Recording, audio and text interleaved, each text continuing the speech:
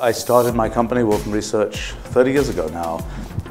We've kind of become the leading company in creating high-end computational software.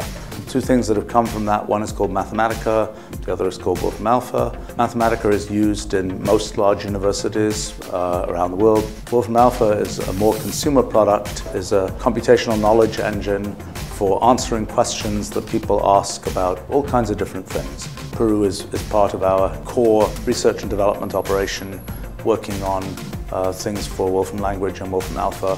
The first person we had in Peru is also a good organizer of things, and so he helped us hire the next few people in Peru, and they did really well also. And so then, we looked at expanding beyond that. In terms of the people that I've met at universities and schools and so on, they seem like good, enthusiastic, energetically thinking about the future kinds of people, which is great. You don't find that in all countries around the world.